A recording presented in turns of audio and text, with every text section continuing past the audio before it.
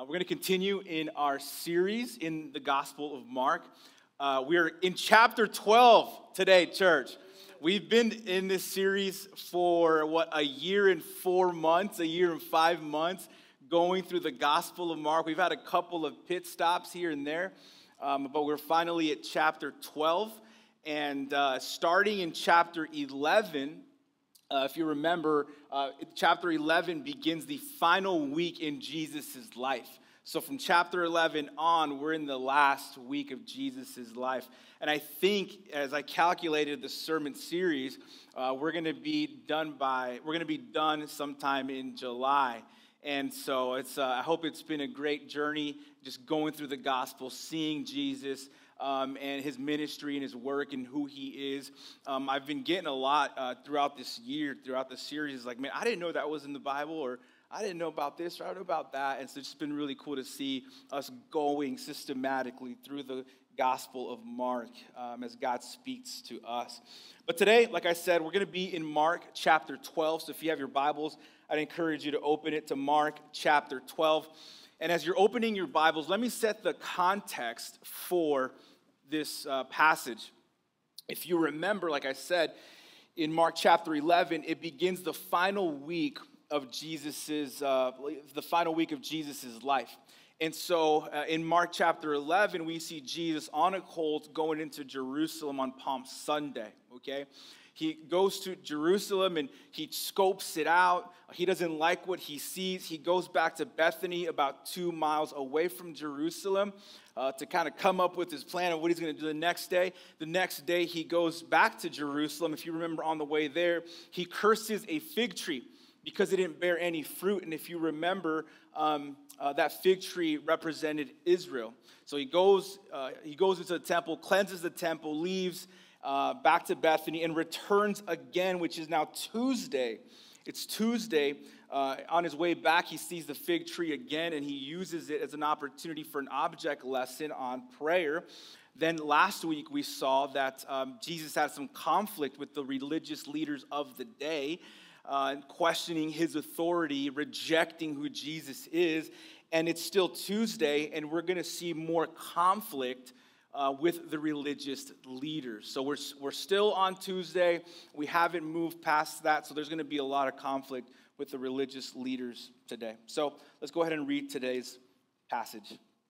It says this: "And he began to speak to them in parables.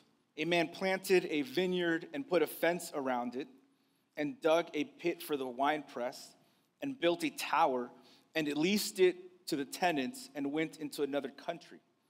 When the season came, he sent a servant to the tenants to get from them some of the fruit of the vineyard. And they took him and beat him and sent him away empty-handed." Verse 4. "And again he sent to them another servant, and they struck him on the head and it treated him shamefully. And he sent another, and they killed him. And so with many others, some they beat and some they killed. He still had one other, a beloved son. Finally, he sent him to them, saying, 'They will respect my son.' But those tenants said to one another, 'This is the heir.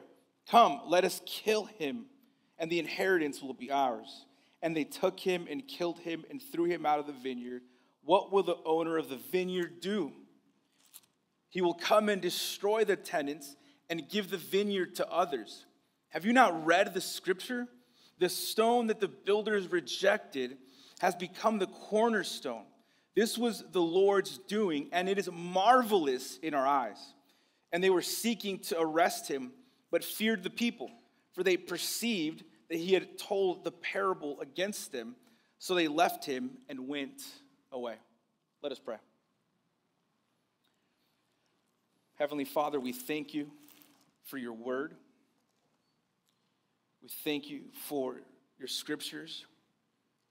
They are holy. They are inerrant. They're infallible. They're authoritative to our lives. And God, I pray today through this parable that Jesus gave the religious leaders, that you, Jesus, would speak to us through your Holy Spirit. Spirit, lead us. Spirit, guide us. Spirit, instruct us today. Open our heart and soften our heart for your word. God, we submit to you as both Savior and Lord. And we submit to your Son by submitting to your word today. Lead us and guide us in our time together. We love you, we thank you, and we honor you. In your name we pray. Amen and amen. Last week, we talked about some of the reasons why people reject Jesus, why people reject God. We talked about 3 of those reasons in the passage that was before us, and those 3 reasons were submission. People do not want to submit to the authority of God.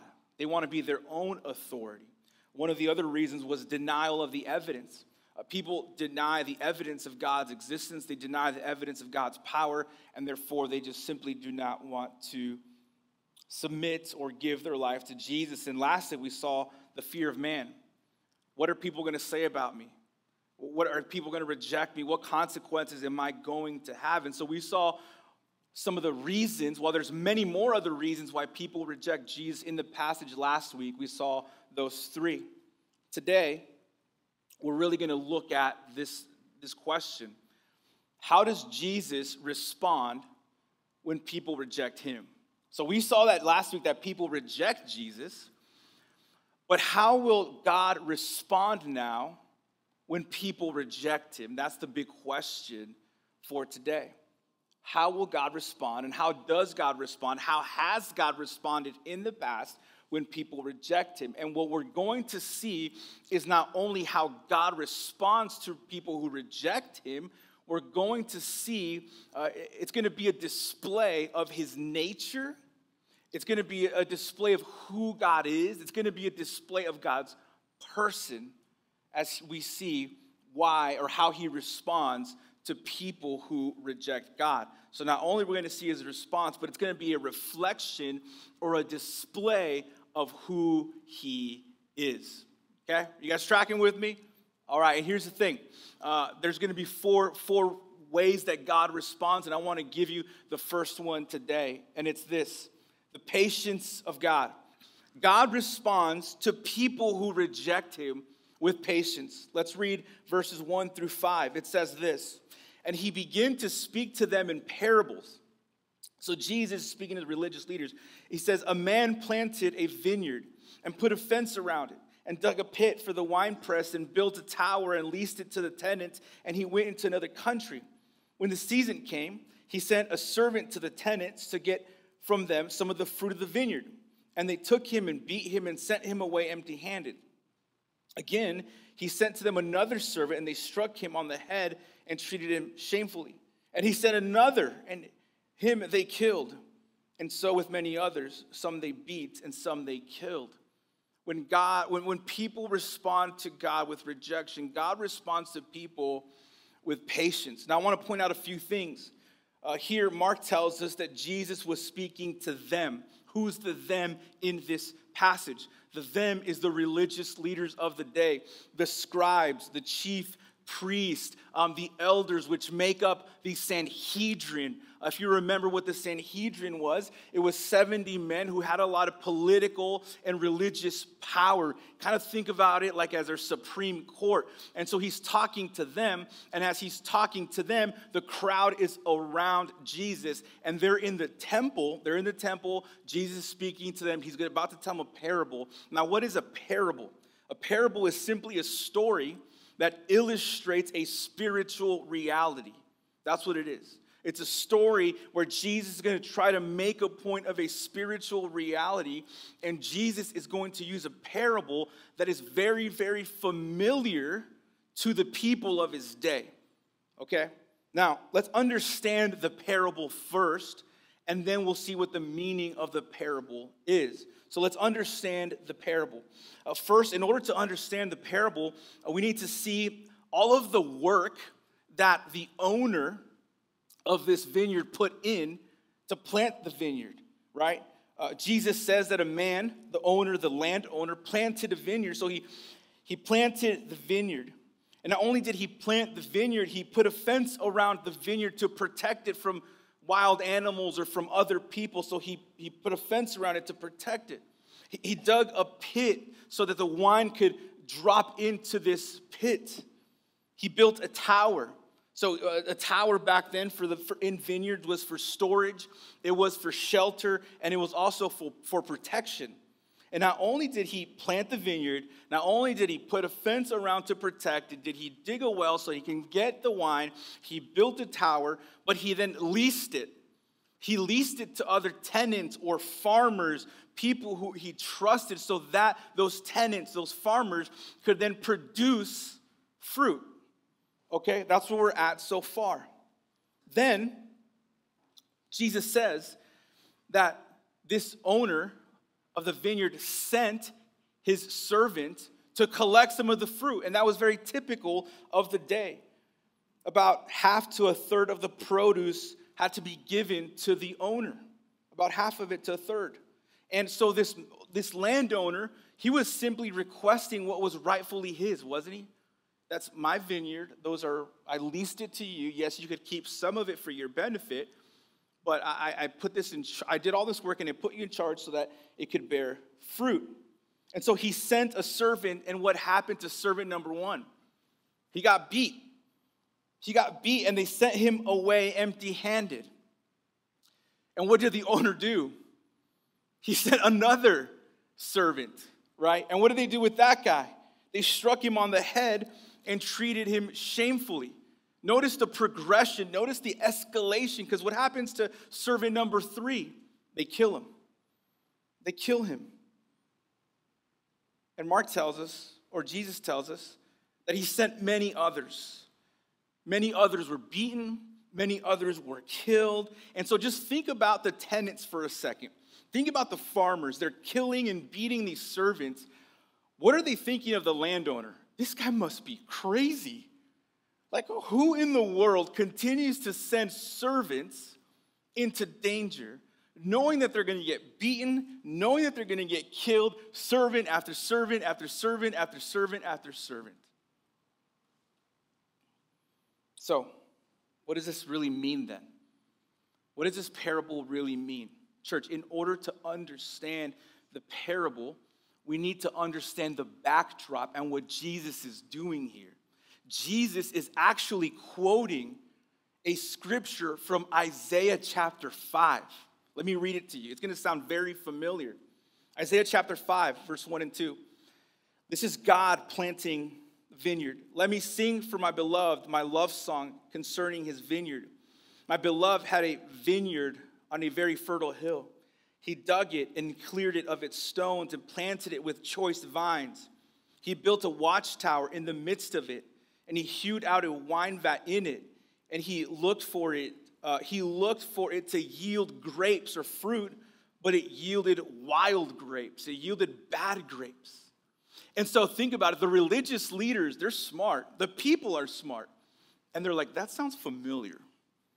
That sounds like Isaiah chapter 5. And in the Isaiah context, God did the work of planting Israel and Judah, hoping that they would produce good fruit, that they would produce good grapes. But what happened? They didn't produce good fruit or good grapes. They produced wild, unfruitful grapes. Therefore, if you continue to read Isaiah, God brought destruction and judgment upon them. So now the religious leaders are like, oh, okay, I know that passage.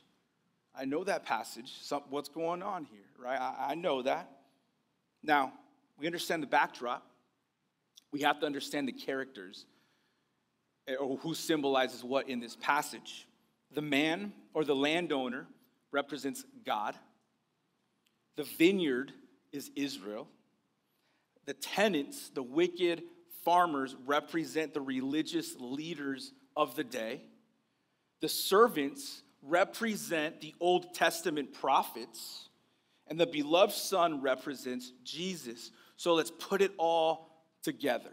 What does it mean? God planted Israel and gave the tenants, the religious leaders of the day, charge to lead the people of Israel so they could produce good fruit, to be a light to the nations. However, they produced nothing but rebellion and sinfulness and unfaithfulness and no fruit at all. Yet God sent his servants, Old Testament prophets, time and time and time again to call Israel back to repentance, to call Israel back to faithfulness and fruitfulness. But what did the religious establishment do? They rejected the prophets. They beat the prophets. They killed the prophets. Hebrews chapter 11, this is what some of the prophets had to do or went through. This is what it says about the prophets. Some were tortured, refusing to accept release so that they might rise again to a better life. Others suffered mocking and flogging and even chains and imprisonment. They were stoned. They were sawn in two. Most people think that's Isaiah, that he was sawn in two. They were killed with the sword. They went about in skins of sheep and goats, destitute, afflicted, mistreated, of whom the world was not worthy, wandering about in deserts and mountains and in dens and in caves of the earth. Patience, the patience of God. I'm sending you my servant, you reject me. I'm sending you my servant, you reject me. I'm sending you another one and another one. And he keeps sending people. Isn't that just patience? The amazing patience of our God? That even when people reject him, he is so patient. He is so patient with us.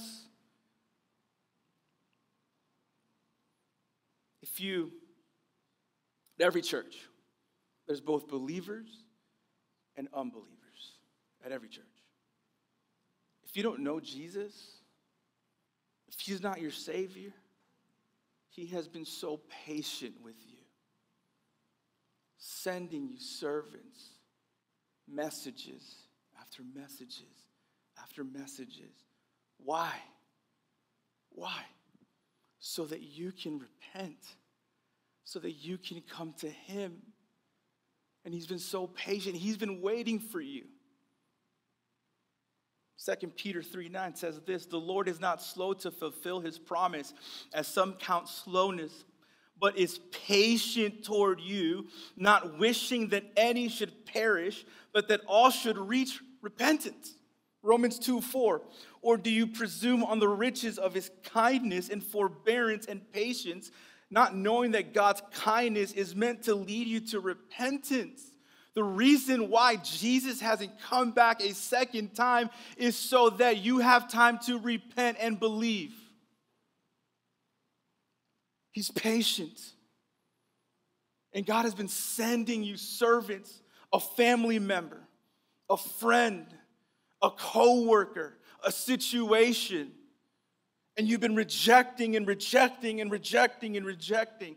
And today, he sent me to tell you he's patient and he's waiting for you to come home. The patience of our God. For those who don't know him yet, I love what Augustine says. This is so powerful. He says, God has promised forgiveness to our repentance, but he has not promised tomorrow to your procrastination. Let me read that again. God has promised forgiveness to your repentance, but he has not promised tomorrow to your procrastination. Meaning, tomorrow is not promised. Today is the day for salvation. Today is the day for eternity. Eternity matters today. But he's patient. But he won't be patient forever. Believer. As I said, this is how God responds to people who reject him, right? But it's also a display of his character, that he's a patient God. And so we, as the church, as the body, should also display the very same patience that God gave us, right? One of the fruit of the Spirit is patience. I am very impatient with people. Just ask my wife, okay? And she's very patient with me. I mean, she's so holy. She doesn't sin. She's perfect. I mean, I'm a lot to put up with. Patience, church. Patience with people. And guess what? Patience, especially with the people that are closest to us, right? Because for whatever reason, our fuse is a lot shorter with the people that are closer to us. Our family, our friends, or those people that we really care about. We could be a little more patient with other people. But church, God has been so patient to you, believer. Let's be patient with other people. Let's be gracious with other people, especially people in our own home. Because how are we going to be patient in the world when we can't even be patient in our house? I'm just saying. I'm the messenger. Don't kill me. I'm the messenger. The patience of God. That's how he responds to rejection. Number 2, the love of God. When people reject him, he still responds with love.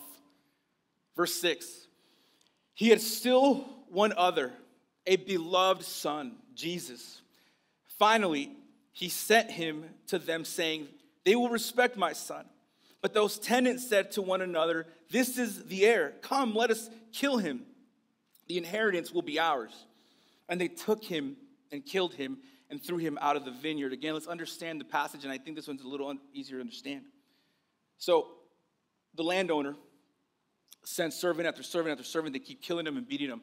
Finally, at a certain point, he sends his son, his beloved son, his unique son, his only son. I mean, can you just think about, again, the landowners. Think about the landowners again. They see the son coming from afar. What are they thinking? This guy must be crazy. He sends the servants, we beat them, we kill him, and now he sends his son? This guy must have a few screws loose to be doing that. And so he sends his son nonetheless. Just think about the amazing love. Servants are many, especially in that time, and could be easily replaced, while a son is unique and irreplaceable. Just think about the love of this landowner to these people. And so what happened? They killed him. They killed the beloved son. And they said, come, let us kill him, and the inheritance will be ours. There's a possibility that the landowners actually thought that the father was dead. That's why they said, let us kill him so the inheritance is ours. There's a possibility that they might have thought that, right? Again, it's a parable. Let's not read too much into it. And they killed him. They killed the son. So what does that really mean, right? I think this one's really easy to understand and interpret, right? And the best way to get the meaning of this parable is John 3:16. That's the meaning of the parable. For God so loved the world that he gave his only son, that whoever believes in him should not perish, but have eternal and everlasting life. That's the meaning of the parable. That God so loved, and the word so there emphasizes the greatness and the intensity of his love. So that he loved the world so much that he sent his son. The word world in the Gospel of John, it's not really a reference to the bigness of the world. It's a reference to the badness of the world.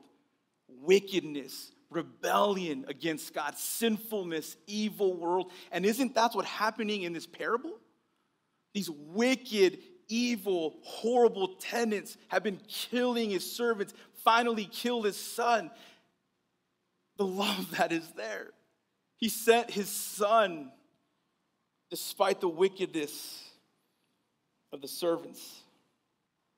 God sent his one and only son, Jesus, despite the wickedness and rebellion of the world.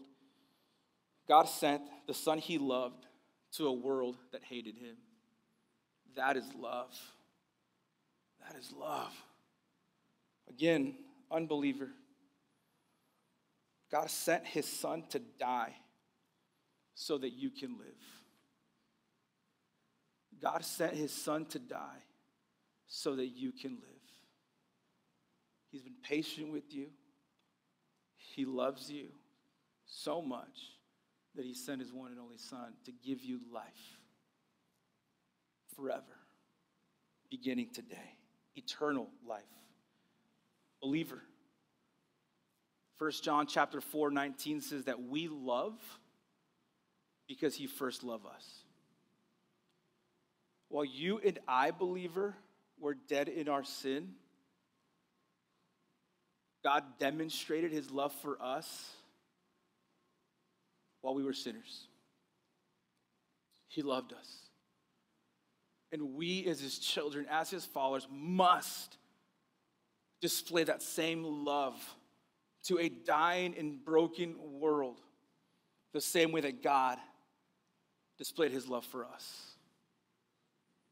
Love is not a feeling. Love is an action.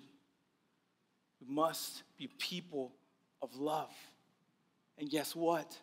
We must love the people that are very difficult to love. That's when it really matters. The people who oppose us, the people who oppose the gospel, the people that are just difficult, right? A coworker that just, it's hard to love that person. A friend, a family member. Don't look at each other. Don't look at each other. You might give a hint. We must love. I was reminded of loving people, especially who oppose you, by this quote that Paul Washer, one of my favorite theologians, said. He says this. He says, all of your reformed theology and good doctrine will be annulled if you do not outlove those who oppose you. Let me read that again. All of your reformed theology and good doctrine will be annulled if you do not outlove those who oppose you. It doesn't matter how much we know. It doesn't matter how much theology you know. It is trash if we don't love people. Don't talk about the doctrines of grace if you can't express grace to somebody. We must love. What good is it to know the biblical languages, Greek and Hebrew and Aramaic, when we can't really speak the language of love?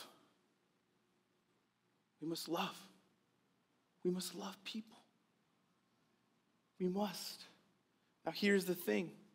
I think a lot of the times, church, we don't love people because we doubt that God actually loves us.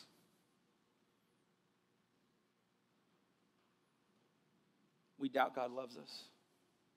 You know what kind of game we play with God sometimes? He loves me.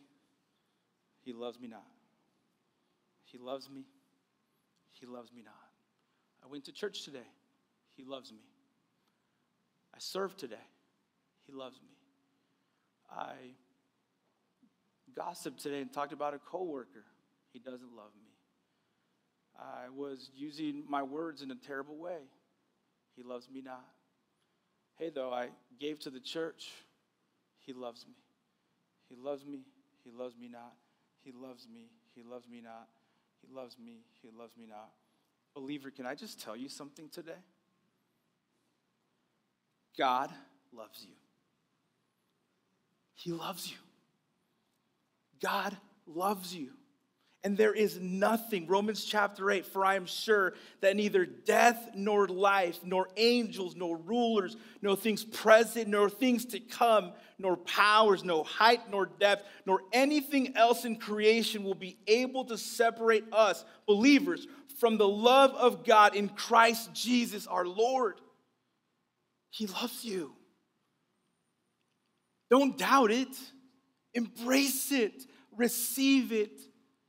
And let that love just captivate your soul and captivate your heart so that you can express that love to people and reflect his character. You are loved, church. Now, I want to put a little pause on our sermon and take a little pit stop. Is that okay? Okay, that's great. I'm glad you're on the same page. Okay. I want to just pause because I've been wanting to talk to you guys about something for a long time that's very, very important. And I haven't been able to do that. And this is the perfect time because we're talking about the love of God. And I want to ask you a question, actually. The question is this: does God love everyone equally? Does God love everyone equally? Does God love a believer the same way that he loves an unbeliever? I'll give you my answer first and I'll explain. The answer is no. He doesn't.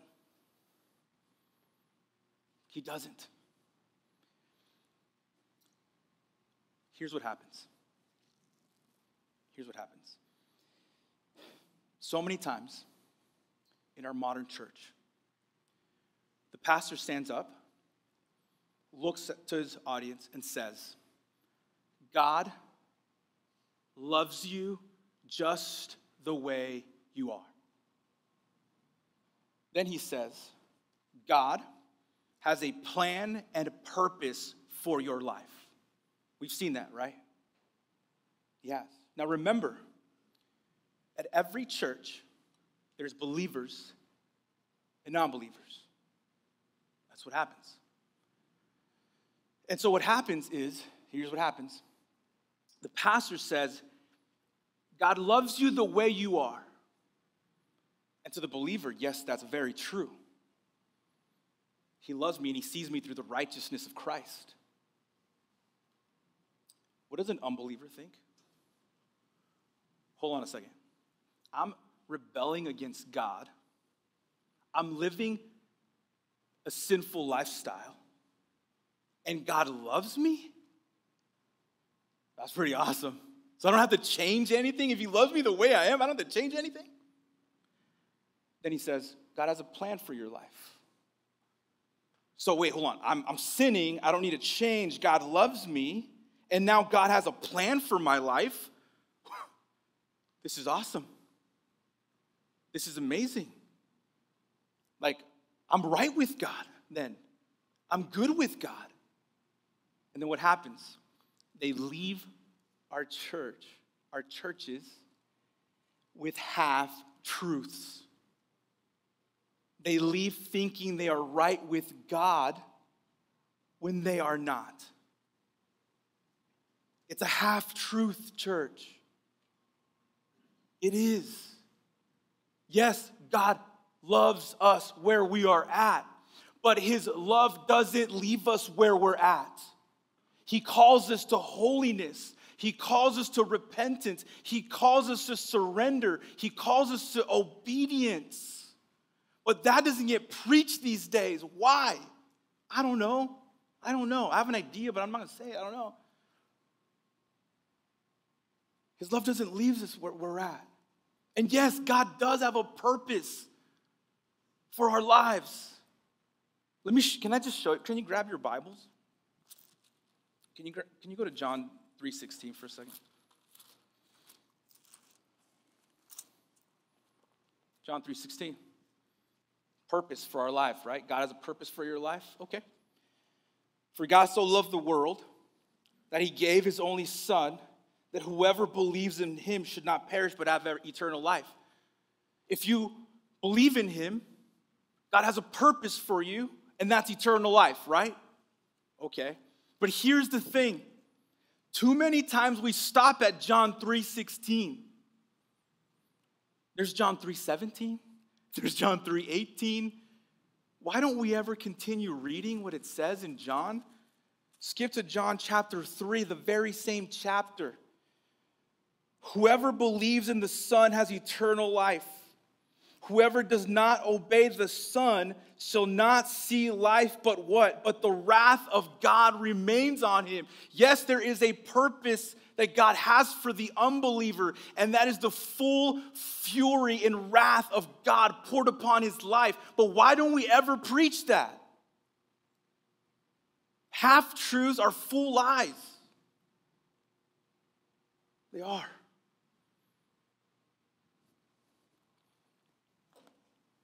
I love what R.C. Sproul helps us understand this. You see, God's love, there's aspects to God's love. And he really helps us in by giving us 3 aspects of God's love. And I want to share them with you. Why God doesn't love everyone the same. First, I love what he talks about. He talks about God's love of benevolence. God's love of benevolence. What does this mean? It means a kind spirit to the whole world. His goodwill and attitude towards all humanity. So God's love of benevolence is God's attitude or will towards all of the world, both believers and unbelievers. For example, John 3:16, for God so loved the world. That's his attitude. That's his will to a dying world, both believers and unbelievers. But I want you to notice something about John 3:16. It doesn't say that he loves everyone equally, right? And it doesn't say that he loves everyone in order to save everyone. Because if he loved everyone with a saving love, why are people in hell right now? God's love of benevolence, his attitude towards the world, God's love. Second aspect of God's love, God's love of beneficence. God's love of beneficence. This is how he displays his actions. The first one's benevolence is his attitude. This is his actions towards the world. Theologians and scholars call this common grace. Common grace, where God blesses and provides for the believer and for the unbeliever. For example, Matthew chapter 5:45, it says that rain will fall on the just and the unjust, that rain will fall on the saved and the non-saved, that God will provide for the saved and the non-saved. It's his common grace action towards people. But then there's a special love that God has only for those who are in his Son. This is called the love of complacency.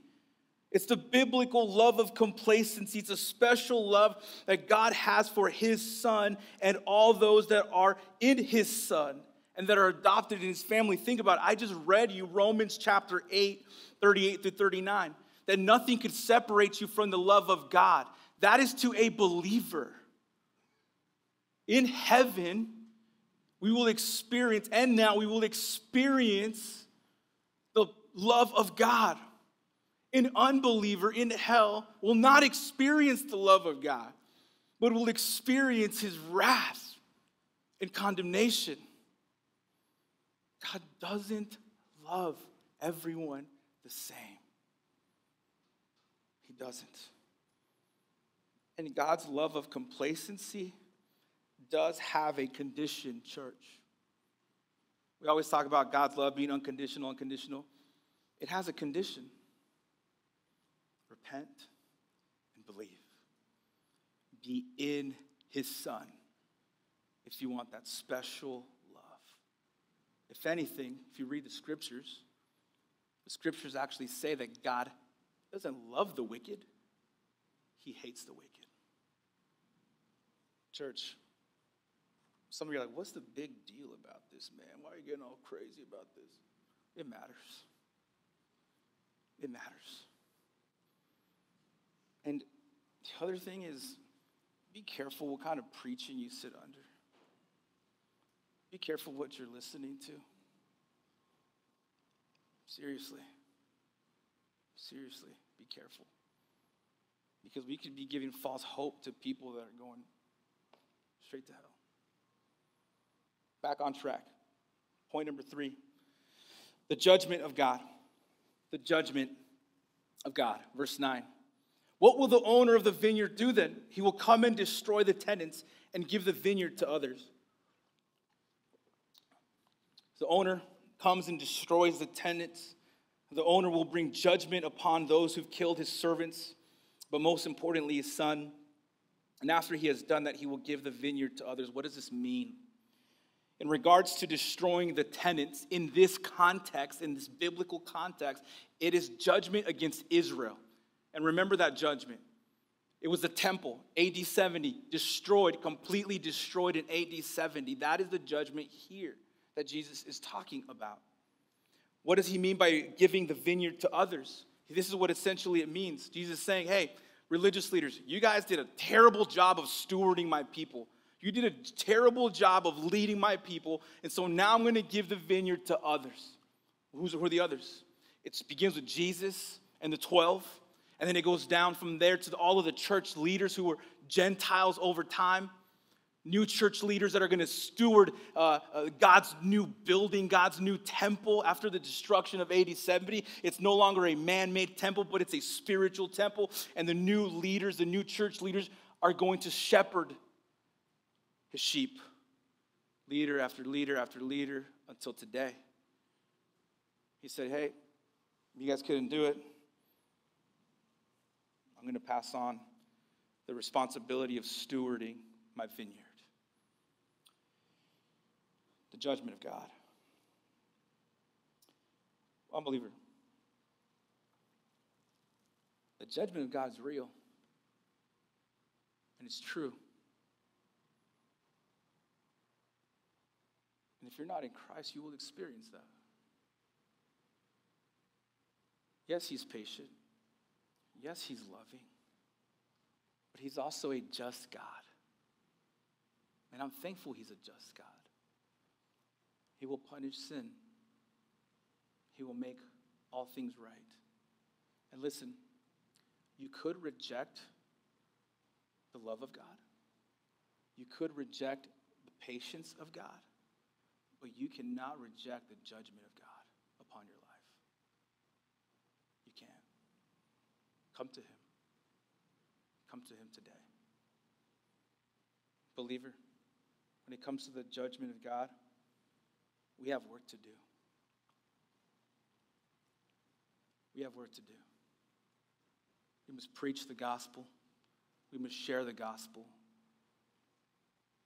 Friends and family members that don't know Jesus, that are headed towards judgment, man, we got a lot of praying to do. That God would draw them in, don't we? Because the judgment is real. And lastly, my last point, I know I'm running a little late. The triumph of God. The triumph of God. Jesus says, have you not read this scripture? He says, the stone that the builders rejected has become the cornerstone. This was the Lord's doing, and it is marvelous in our eyes. That's what he says. The triumph of God. Jesus now switches from a vineyard to a building. And guess what he's doing? Again, the backdrop behind what Jesus is doing. This is actually a quote from Psalm 118. Psalm 118 was quoted when? At his triumphal entry when he was riding in on a colt. Blessed be the name of the Lord. That's what he said. Blessed is he who comes in the name of the Lord. It was Psalm 118 as Jesus was coming into Jerusalem. And so now Jesus goes back to that same psalm and says, you want to quote a psalm? I'll quote you a psalm. And he quotes that. He quotes the psalm of the cornerstone. That the builders rejected the cornerstone. This rejection implies or indicates crucifixion.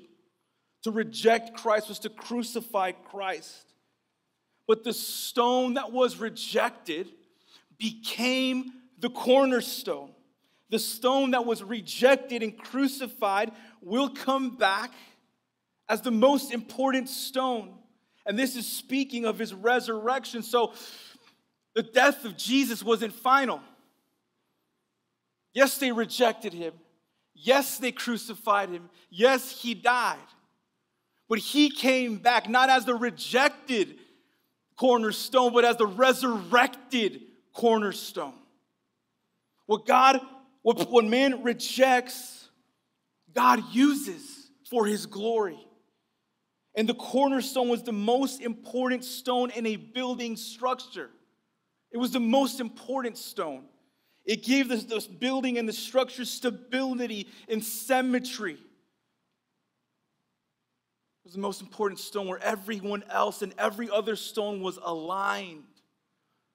And the stone that the builders rejected became the most important stone. The humiliated stone becomes the exalted stone. The stone that nobody wanted became the stone that everybody needed. Acts chapter 4, verse 11. This Jesus is the stone that was rejected by you, the builders, which has become the cornerstone. And there is salvation in no one else, for there is no other name under heaven given among men by which we must be saved. The cornerstone. What was rejected gets resurrected. Most important stone that we have is Christ. He triumphs. He's victorious. Jesus did not stay in the grave. And check this out. Look what the passage says. I love this. This was the Lord's doing. The Lord did it. God did it. Meaning that he is completely in control of Jesus' life. He is completely in control of Jesus' final week. He is completely in control of all of redemptive history. That he is the sovereign God working out his perfect plan before the foundation of the world. This was the Lord's doing. God did it. He resurrected him by the power of the Holy Spirit to bring salvation to people. Look what it says. This was the Lord's doing, and it is marvelous in our eyes. Marvelous. The word marvelous there means wonder and amazement.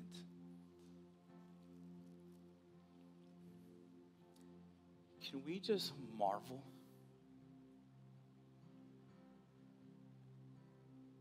And be in amazement of who God is? Can we just marvel, church, at the patience that God has displayed upon our hearts, upon our lives? Remember, believer, when you rejected God time and time again? I do. Can we just marvel that he was so patient with us, that he didn't give up on the first try, but kept on sending people, friends, family, a coworker, a pastor, till finally we gave in? Can we just sit in awe of the love of God? That he loved us so much that he sent his son, his unique, beloved son, to die for us. And that as believers, we have that confidence and assurance that nothing could separate us from the love of God. Can we marvel that we have a God who is just, who doesn't let sin go unpunished? That is not a just God, and that is not a holy God. But let's marvel at his holiness, at his justice. Let's marvel at his triumph, that he was victorious, although he was rejected. And we will be rejected in this world, but one day we will reign with Christ in victory and in triumph. There's so much to be thankful for. Don't let thankfulness happen one time a year. May you live a life of thankfulness and marvel at who Jesus is, who God is. I want to end with this. How does a parable end? Verse 12, and they were seeking to arrest him, but feared the people, for they perceived that he had told the parable against them. So they left him and went away. This was their opportunity for repentance. This was their opportunity to surrender. This was the opportunity to submit their lives to Christ. But they simply went away. The question is, will you go away too? Or will you surrender your life to Jesus? Let's pray.